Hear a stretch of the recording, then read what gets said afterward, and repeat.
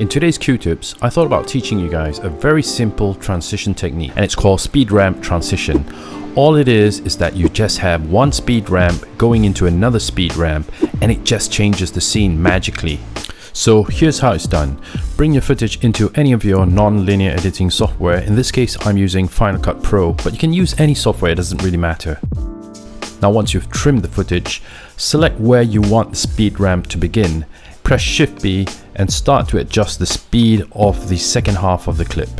In this case, I usually speed it up really fast, sometimes from 10,000 to 20,000, just to make the effect look really more pronounced. But it really depends on your footage. If your footage is already fast to begin with, you don't really need to speed it up that quickly. So you really have to use your eye and judgment to figure out what's the best speed for this. So once you're done with the speed ramp of the first clip, now bring over the second clip and now do exactly the same thing that you did for the first clip. Once you're done with the speed ramp of the second clip, now all you've got to do is place the second clip where the speed ramp begins on the first clip, and that's basically it. It's that easy. Now to make the speed ramp look a lot better, you can also add some motion blur and also add some sound to make it more convincing, and that's basically it. You have just made yourself a speed ramp transition. So if you did find this quick tip useful, please don't forget to like, share and subscribe, and I'll see you guys in the next Q-tips.